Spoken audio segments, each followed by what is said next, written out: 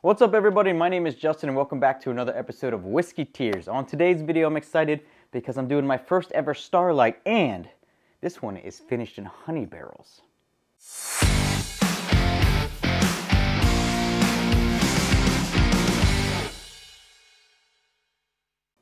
Okay, so this is my first ever Starlight. It is a honey barrel finish. So obviously, if you've seen it, the Rio is one of my favorite bottles of the year and maybe of all time. Recently did the barrel bourbon Amburana finish. So the Rio is an Amburana and honey.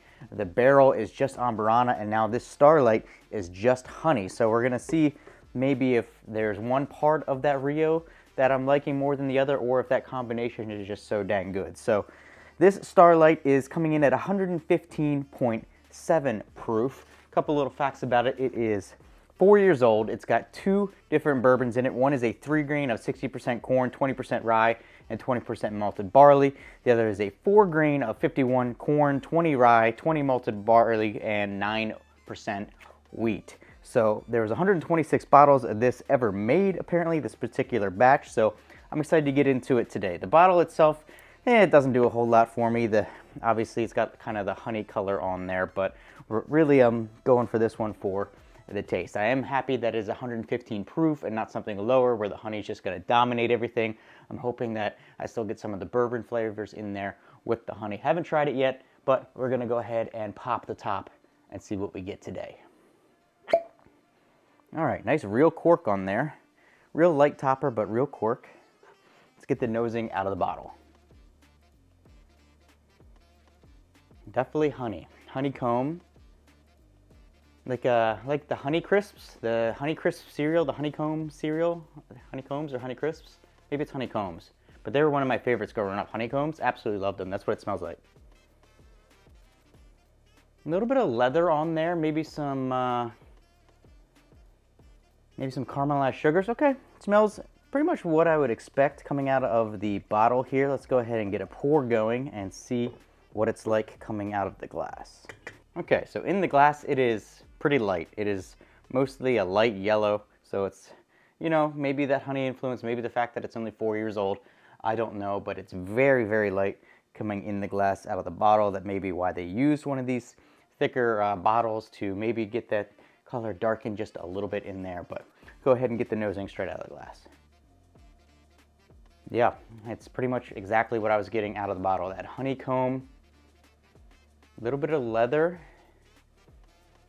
like a dry fruity leather. It's got a little bit of cinnamon, a little bit of caramelized sugars, and then that real nice honeycomb overtones in there. It's got even a hint of musty in there, which I don't know if that's coming from the honey cask. Most likely is, since it's only 4 years old, but it's got a little bit of mustiness in there. Okay, so I'm excited to try it. I love honey, so keep that in mind when you're watching this review. If you've seen the Rio review, I'm a huge honey fan. I like it a lot. I can eat it just straight. I can eat it just on a piece of toast, whatever. I just spilled some out of the glass somehow. All right, let's go ahead and taste my first ever Starlight, the honeycomb, the honey barrel finish. I mean, it's good. It's literally like drinking high proof honey. That's what I'm getting out of it. High proof honey.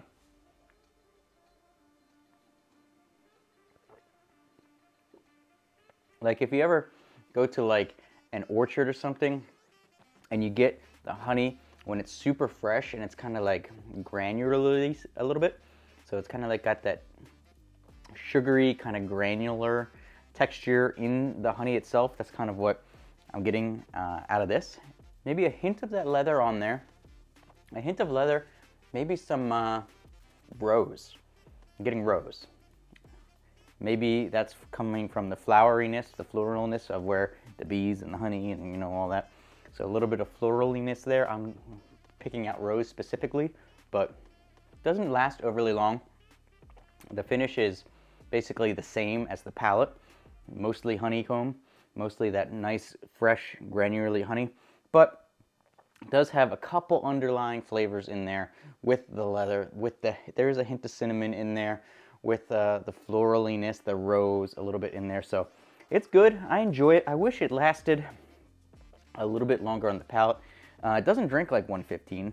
You can feel it, but it doesn't drink that hot, especially maybe it's the sweetness that goes along with the honey that's in it. I don't know, not in it, but finished in. Maybe it really tames down the proof there a little bit, but it doesn't drink like 115.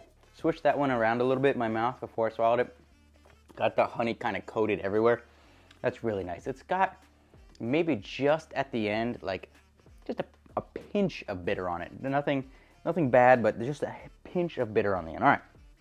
So that's what I'm getting out of the Starlight, the honey finish at least. I never had another Starlight before. I had to order this online. I think it was $60, $65. It's been a couple weeks now since I've ordered it, and I have so many bottles that it's hard to remember sometimes. But I think it was around $65 online, plus, you know, probably $15 shipping. So what am I going to put this on the tier list? I mean, I like honey. If you don't like honey, you won't like this. But I like honey, so it's a hard. It's so much. It doesn't taste like bourbon really much at all. It tastes like high proof honey with a couple underlying notes in there. But I really like honey, so it's kind of hard to give this like a rating that I feel like is maybe going to be accurate for a large percent of people. So I got to just kind of go off of what it is for me. And for me, I just wish it lasted a little bit longer. I wish there was maybe a little bit more flavors in there. So I think I'm going to go C tier on it. Even though I really like honey, I really like the flavors on it. It's just a one-trick pony. It doesn't last over really long. It doesn't have a ton of depth of flavor, but I still really like it. I will definitely be enjoying sipping on this thing. I'm not going to have any qualms at all sipping on this thing at night, especially if I'm wanting something like desserty, something after a nice hearty meal that's like, you know, sweet, got that nice punch to it a little bit. So yeah, I think it's going to go on the C tier for me, and that's good. That's not bad at all. It's just not going to be up there. So I don't know. I'm kind of thinking about maybe mixing this with the Barrel Amburana finish and seeing if that ends up anywhere close to the Penelope Rio. I don't know. Let me know what you guys think about that idea down in the comments below. Make sure you check all the links down there for the Discord.